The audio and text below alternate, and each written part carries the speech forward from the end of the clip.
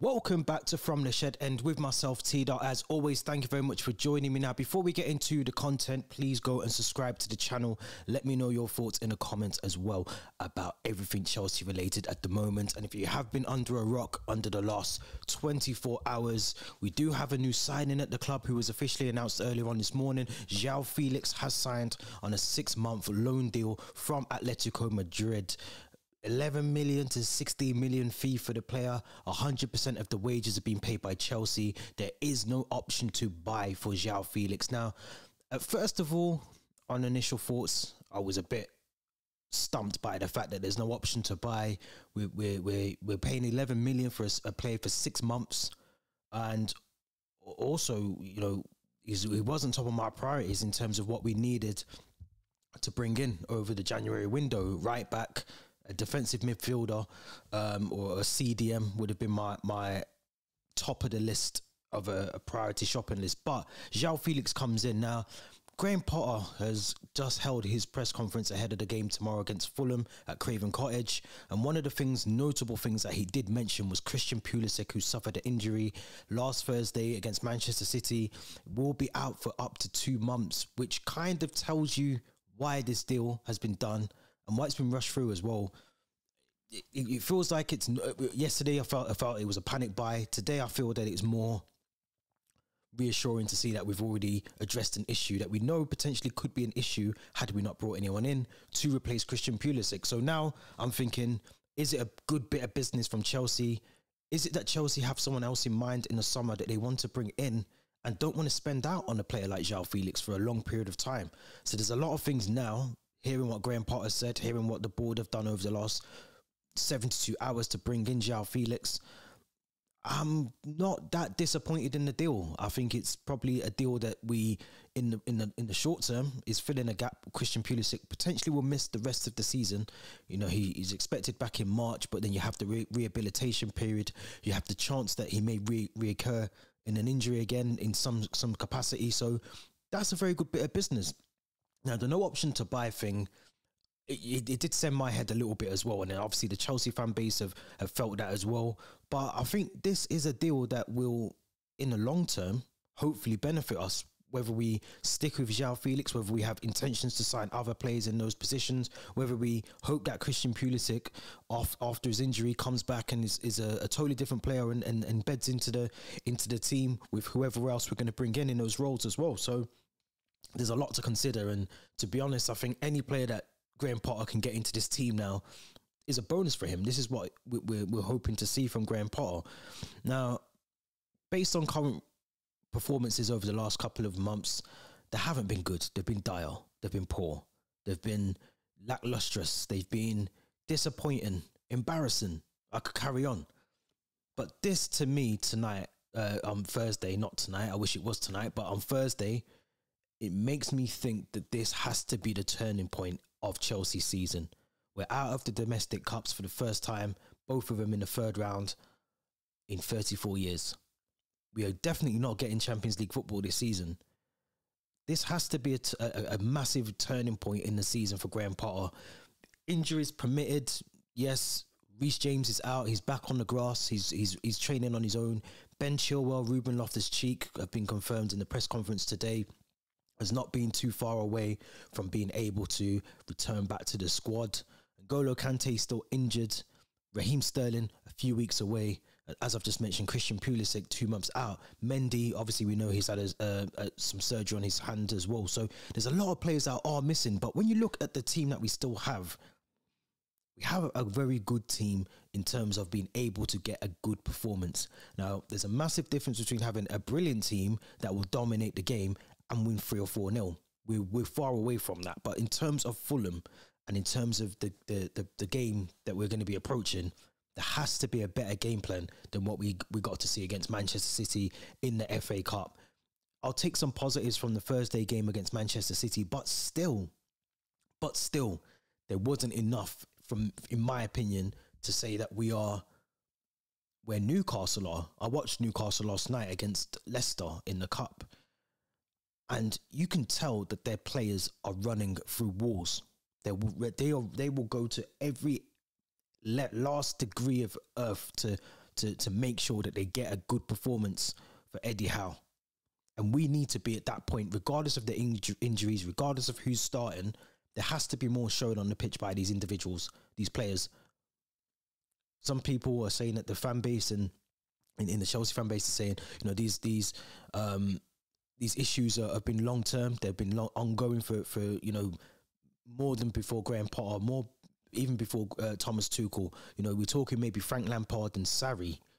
And it's a very good point that some people have picked up. But if you remember, Sarri actually won the Europa League with a squad that was potentially just as bad as this squad, with injuries as well. Frank Lampard managed to secure top four. That was his aim, his objective.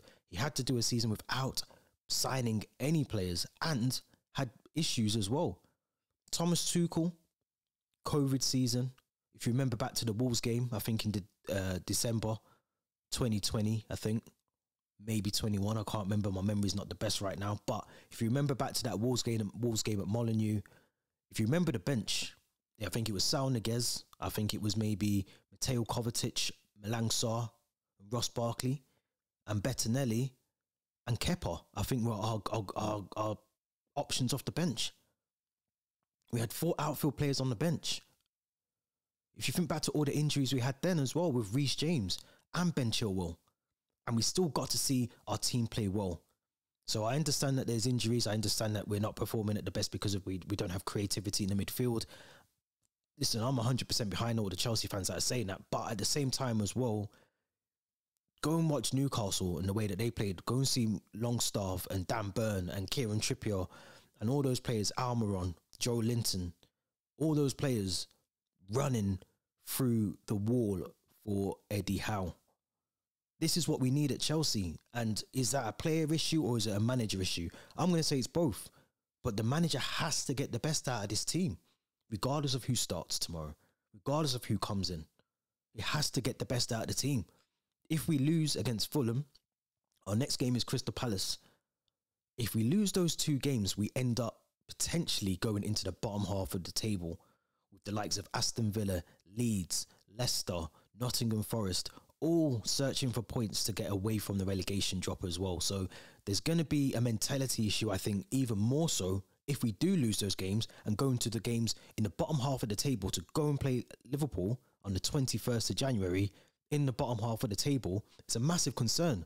So I'm not expecting a Barcelona performance tomorrow night. I'm not even expecting a Newcastle performance tomorrow night, the way that they're playing at the moment, or United.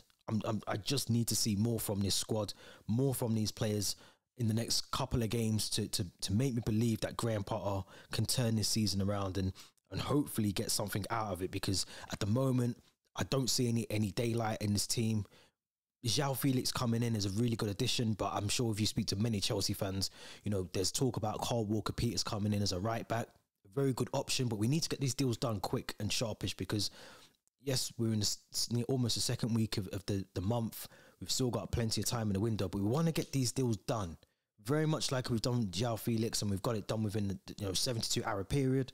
We need to go and do the same for a right back. We need to go and do the same for a CDM. We need to bring someone in that can do a job and hit the ground running and isn't here for the long-term project. JOão Felix clearly isn't one of those players that we will see maybe in the next couple of seasons at Chelsea, but he's here to do a job now for 6 months. We need to go and get someone else to do that at right back as well, and we need to go and get someone to do that in the midfield. If we can get those areas of the pitch fulfilled, then there's no reason why the injury issue, the injury excuse can be used for Graham Potter, because he has enough to adapt to change something with this squad, in my opinion.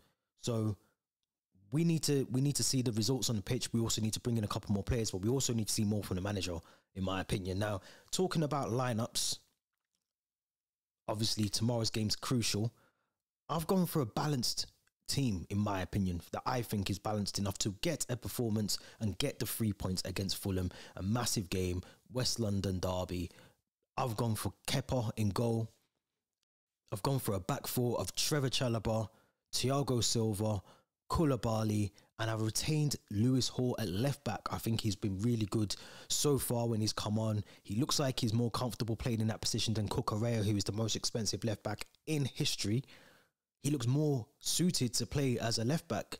The youngster that was playing Premier League 2 football last season is now probably arguably our most important defender on the left side. So I think Lewis Hall has to stay in the team for me. Now, in midfield, I've gone for the two of Denis Zakaria and Mateo Kovacic, who for me is a no-brainer to bring Zakaria back into a game where you need to try and retain the ball, possession football. You need to try and do that. And as I keep saying, Jorginho, for me, brilliant player over the years, but when you watch him, the decline is starting already for him. So I think we need to bring in someone who's able to hold on to the ball and get that ball forward. And I think the two of Denis Zakaria and Mateo Kovacic will be able to do that going forward in the role that we need them to do that. I think they have to do that. And if I see Jorginho on that team sheet tomorrow, I will fear the worst. I will fear that we might actually lose the game. Graham Potter has to be ruthless when he's making these tough calls, tough decisions, which we're going to get onto when we get to the forward area roles as well. But he has to make some tough calls. And if Jorginho is not putting in a shift, he's not the man for the job, you have to keep him out of the team. It's as simple as that.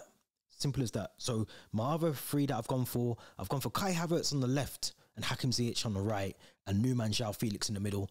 And I think that's where the balance is going to come. I think if you've got Kai Havertz down at the left side and you've got Hakim Ziyech and you've got João Felix in the middle with a forward attacking role up for Fofana, I just can't see how we can go wrong there. Patrick Aubameyang is back in training. He's passed his fitness test. He's available for tomorrow's game. But in all honesty, I wouldn't even trust Aubameyang in the team. I wouldn't even trust Aubameyang tomorrow. I don't think he's up to the job to be able to get a goal. I don't think his heart's in it. I don't think his mind's in it. I think he's mentally checked out for the season, like many Chelsea fans have. But when you're on that much money, when you're expected to do a job, you've got to continually do it consistently. And you know, I ask Chelsea fans now, let me know your thoughts in the comments. When was Aubameyang's last decent performance for Chelsea? Is it time to allow someone like Fofana, who's come in, who played 45 minutes against Manchester City in the FA Cup, is it time for him to come in and give him a chance? The same way we did with Trevor Chalobah, the same way we look like we're doing with Lewis Hall at the moment. Is it time for Graham Potter to sit some of these players down? The Mason Mounts, who, let's be honest, hasn't been good this season, sit him down. Jorginho, I'd even arguably say maybe Koulibaly needs to sit a game out or two. But you have to have the balance still. You have to hope that Koulibaly steps up and steps into a team, and you have to hope that Trevor Chalobah can cope with playing at the right back situation without Azpilicueta having to fulfill that role, without Reece James with his injury. So you have to hope that these players can do it, and they should be able to do it. They should be able to put a performance in. My worry is if we do start with Azpilicueta, if we do put Marco Correa at left back, if you do start Jorginho in the middle, we're back at square one. And you could bring in an Enzo Fernandez and it still won't probably change anything, because we're still playing the players around them that aren't good enough. And we're bringing all these players in, and we need to give them an opportunity. João Felix cannot be on the bench tomorrow. He's been brought in for 6 months. That tells you that he's here for now. He's not here for next season or the season after. It's a short-term loan. He's got to hit the ground running, or it's pointless bringing him in. So all these players that we're talking about that we want to bring in, I don't want to see them on the bench. I don't want to see them playing on the bench. I want to see them in the team and give some of these players that have been coasting and riding along for the past 3 years, as Chelsea fans keep telling me, to sit this one out, sit on the bench and keep it warm. We have to get 3 points tomorrow. It's a must-win game. The next 2 games are crucial. We need to pick up some points before we start thinking about going to Dortmund and trying to get a result there in the Champions League. Tomorrow is so crucial in terms of not just the season, but I think I question Graham Potter's time at the job. If he doesn't win at least one of these next 3 Premier League games, you have to start questioning the manager and some of the players. But ultimately, when we talk about sackings and who leaves first, it's not going to be your Mason Mounts, and it's not going to be your Jorginhos or Hakim Ziyech. It's going to be Graham Potter, unfortunately, who undeservedly probably doesn't even deserve to lose his job. But when the writing's on the wall and you're not performing well, everyone turns and looks at the manager, and it's for the manager to try and get something out of these players, and he has to do that tomorrow. Whether we win or we draw, I've gone for a prediction of 2-1. I think we should be able to beat, I mean, the fact I'm saying we should be able to beat Fulham as a Chelsea fan should be alarming enough. But as I say, I think we need to go back to the basics. We need to get the team playing well first, and then try and build on performances. And hopefully JOão Felix coming in is that new lease of life, gives some of these players something to think about in terms of their squad selection. Are they guaranteed to start tomorrow night? It needs to give some of these players a wake-up call. So I'm going for 2-1. I'm hoping I'm right. Let me know your thoughts in the comments. Let me know what you would go with in terms of a lineup, and let me know what your score predictions are, and who do you think should be the one to lead the line tomorrow? Should it be Fofana? Should it be Kai Havertz?